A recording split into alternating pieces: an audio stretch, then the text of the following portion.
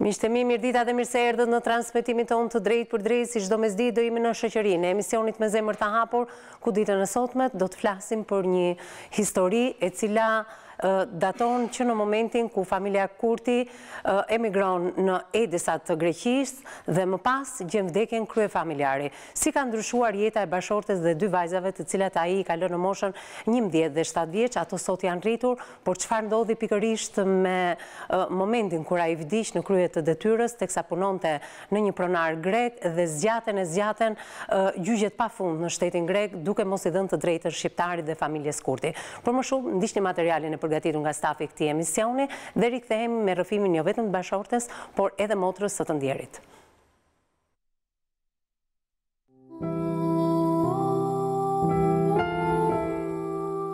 Historia e dhimbshme e 42 vjeçares nga Dibra, Tefta Kurti, do trajtohet sot në studion e emisionit me Zemër të Hapur. Edhe pse e martuar me shkuesi, vajza u dashurua me bashkëshortin e saj dhe filluan një jetë në Edisa të Greqisë, ku lindën 2 fëmijë. Por kjo lumturi nuk do të zgjasë shumë, pasi burri u mbeti jetën në një aksident gjatë punës në shtetin grek. Kur gruaja merr vesh lajmin e hidhur, nuk e përballon dot dhimbjen dhe humbet ndjenjat. E vetme me 2 fëmijë në një shtet të huaj, 42 vjeçaria lufton për të rritur vajzat jetime, por duke mos lënë pas dore zbardhjen e së vërtetës. Aksidenti tragjik që i merr jetën të riut ndodhi më datë 25 tetor të 2010-s, teksa punonte për të shembur shtëpinë e pronarit kundrejt një pagese prej 50 eurosh në ditë. Por fatkeqësisht shqiptarin emigrant Lavdërim Kurti e zënë rrënojat brenda. Tefta çdo ditë lufton me avokaten për të drejtën e burrit, për të marrë dëmshpërblimin që i takon. Një shumë që sipas saj duhet të sigurojë të ardhmen vajzave, por fatkeqësisht të gjitha proceset gjyqësore manipulohen dhe nuk i jepet asnjë informacion. Ajo ndihet e nëpërkëmbur nga shteti grek. Pronari, thot Tefta, ka shumë lek dhe njohje, duke bërë që e drejta e saj të minohet. Madje shpeshherë ajo është kërcënuar prej tij vetëm që të heqë dorë nga gjyqi. Pas 9 vitesh, Tefta nuk ka marrë atë që i takon me ligj. Vazhdon të luftojë për të drejtën e saj, por pa shpresë. E diskriminuar nga shteti grek, 42 vjeçaria i drejtohet emisionit me Zemër të Hapur në News 24, që të marrë disa këshilla të sinqerta për fatkeqësinë që po kalon. Për më shumë, ndiqni historinë.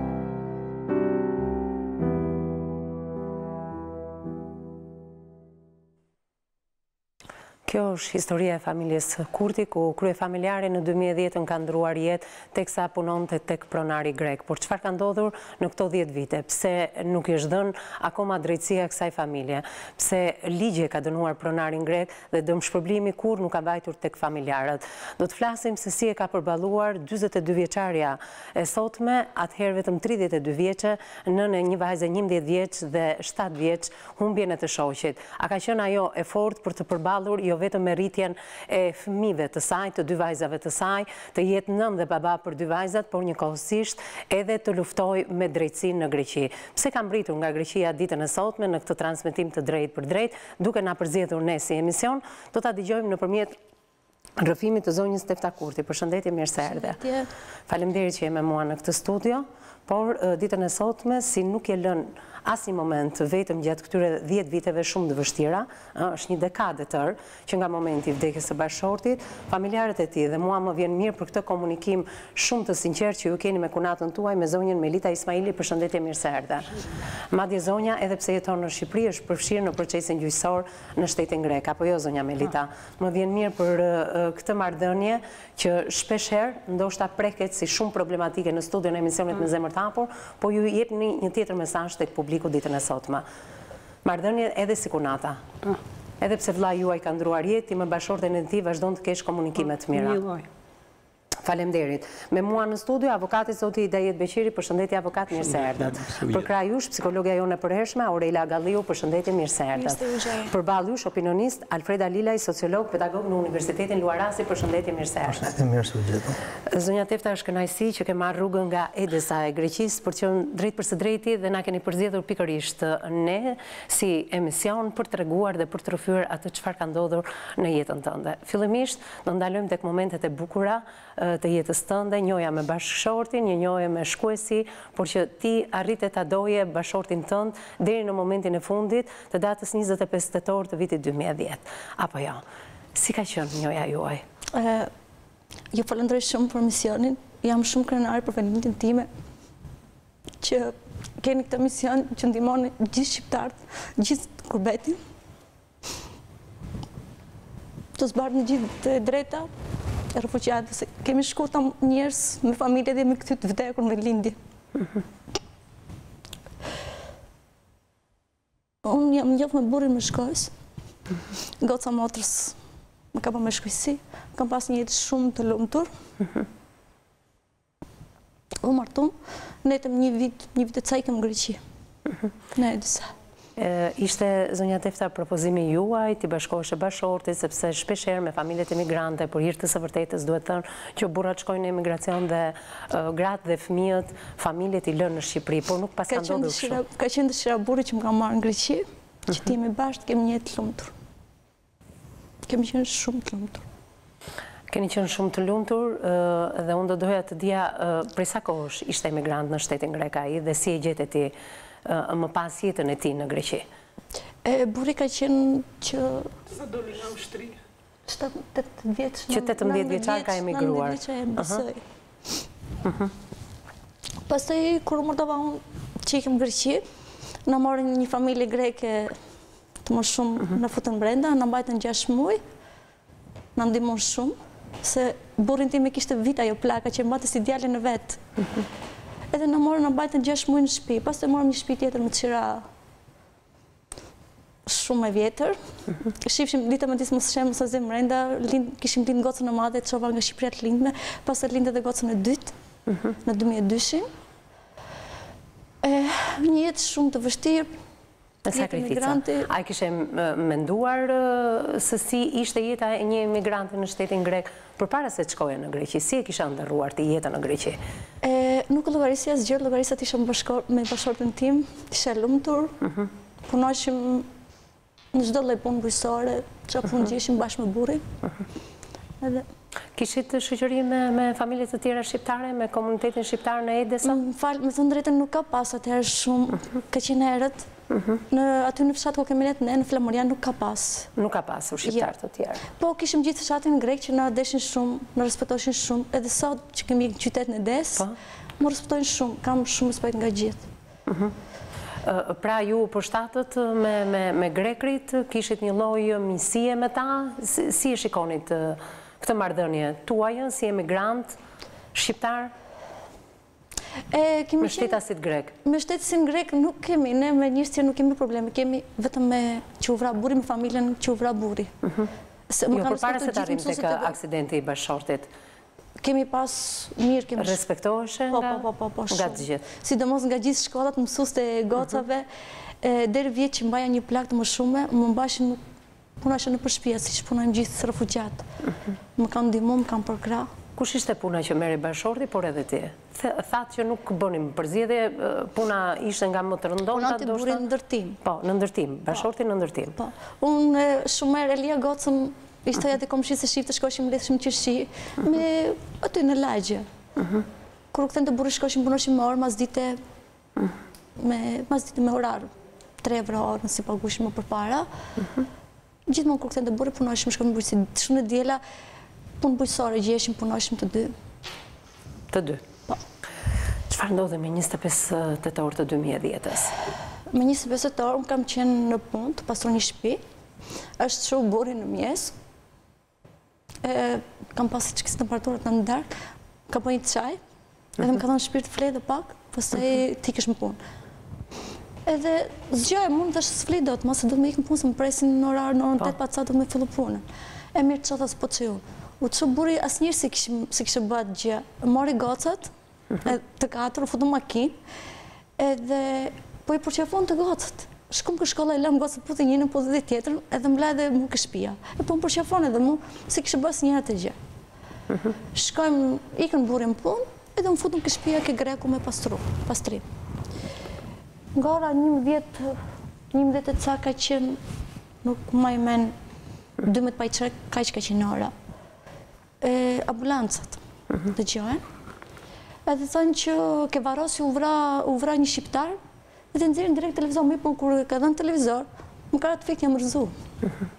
edhe pastaj nuk maj men asgjë. E kuptova që burri punonte atje. I kishte thënë i zoti shtëpisë e merrte edhe ndarkë, derisa e ka marrë në orën 11 darkë se merrte zoti shtëpisë të prishin shtëpinë sa më shpejt. Si ishte shtëpia ishte jashtë rregullave, s'kishte as inxhinier, as leje. Do doja të dija, zonja Tefta, momentin kur ti e ke parë, ka qenë njoftimi në televizor dhe ti e ke parë në Më kanë thënë që nuk ka vdek, nuk më kanë treguar, kam shkuar në spital me qetësuese me gjëra, nuk kam kuptuar derisa jam hip në makinë për me të shkuar në Shqipëri. Mirë, le të ndalojmë pak te momenti i dhimbshëm që lajmin ti e ke marrë nëpërmjet televizorit, apo jo?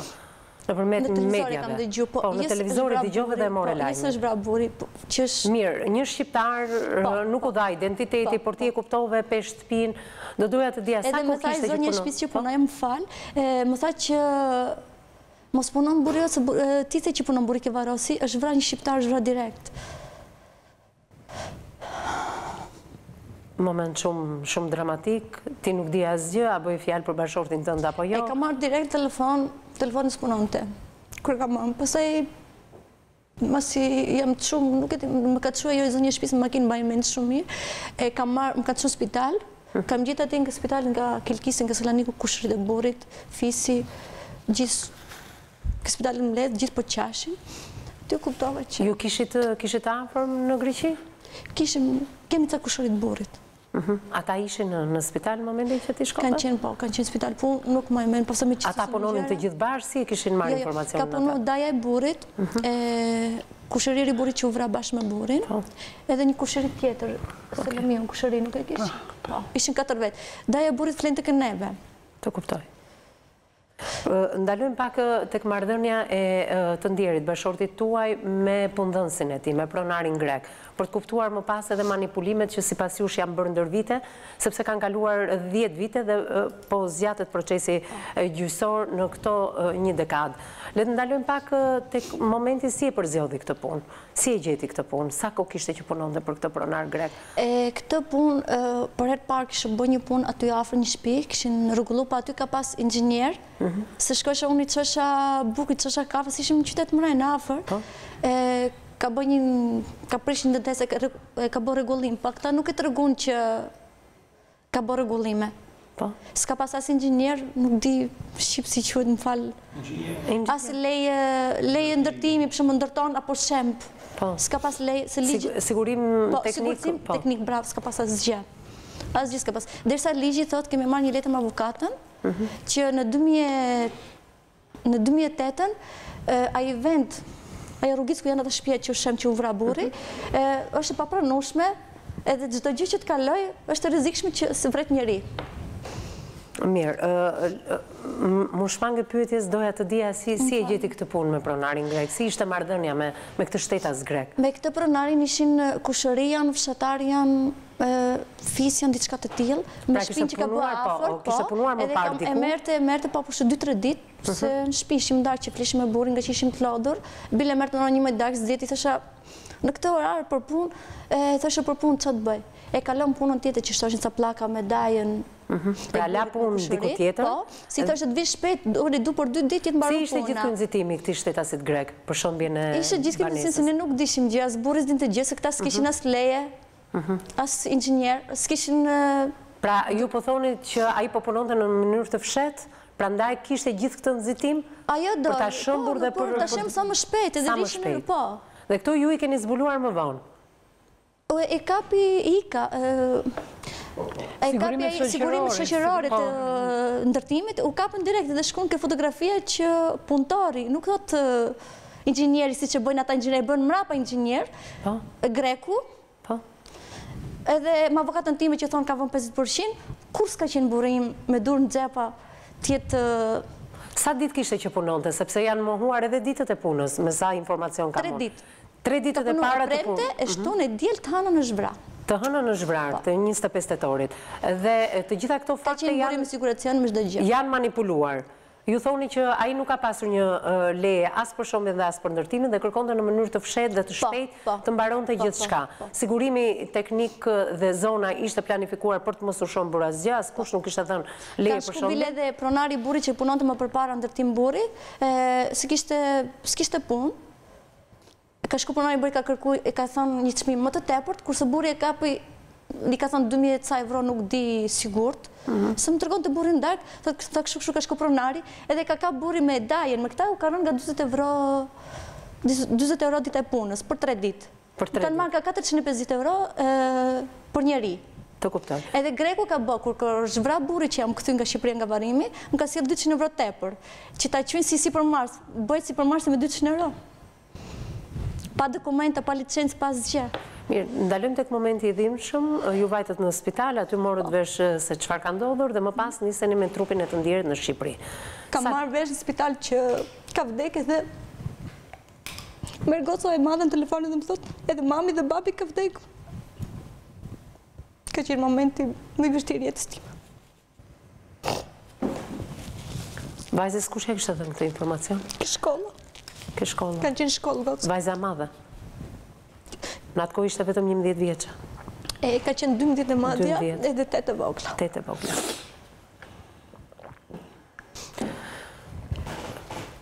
U nisët për Shqipëri dhe sa keni qëndruar këtu? Në Shqipëri, po. Sa qëndruat në bazë varrimit? Kam nejtë 3 ditë se kisha fëmijë të shkollë. Nuk rria dot më shumë. Nuk rria dot më shumë. Kisha fëmijë të shkollë, isha me ndalu shkollën e fëmijëve. Bërë dhe të treta dhe u nisë bashkë me vajzat. Po, marrë gocët dhe më kanë çu. Nuk e di, duat ndalojmë pak edhe ke momenti komunikimit të një moshe shumë të vështirë për vajzat e tua, për ty vetë, apo jo, ti një 32-33 vjeçare, po, të ndalonim pak tek ky moment, si e shpjegove vajzave? Çfarë i theti? Gocat e kupton që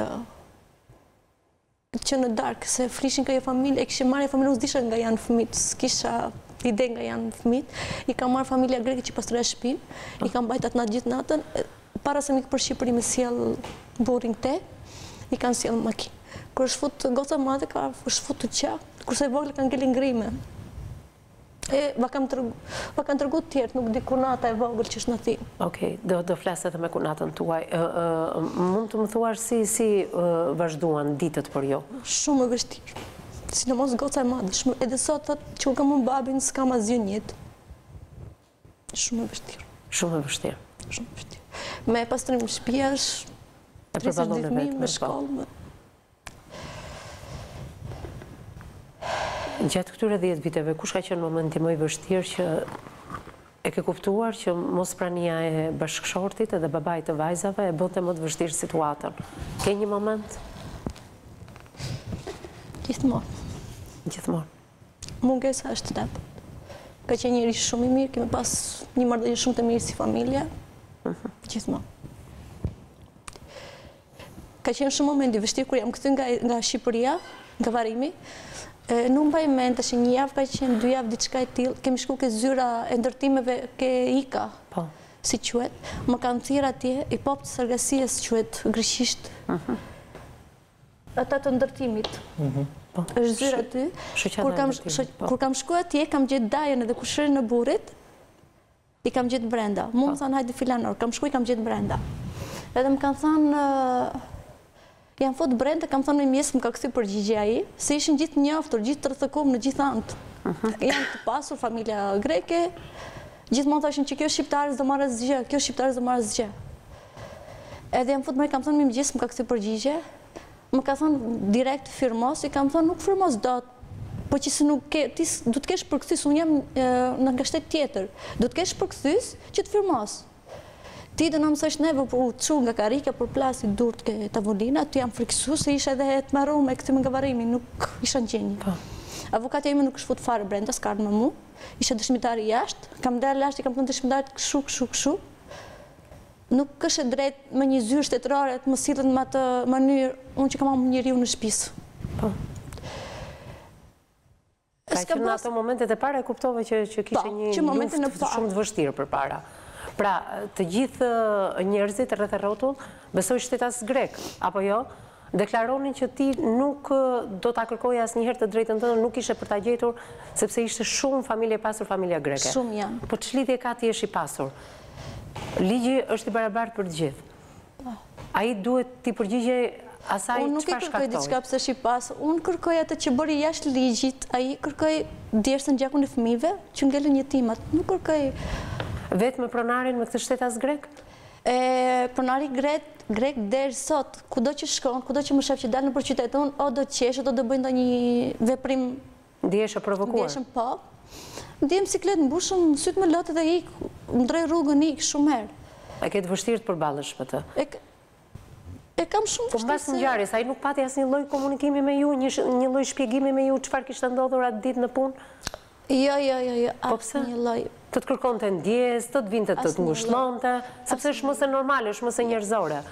Kam edhe dokumenta nga gjykata me firmë, nuk si kam me gojë, i kam në çantë. Kaloja për rreth kafes, bëj zmet 2 plakave, pa ta shkëmoblica gjëra për në spital. Kaloja ndej, po më fundonte, fjalë që si them dot.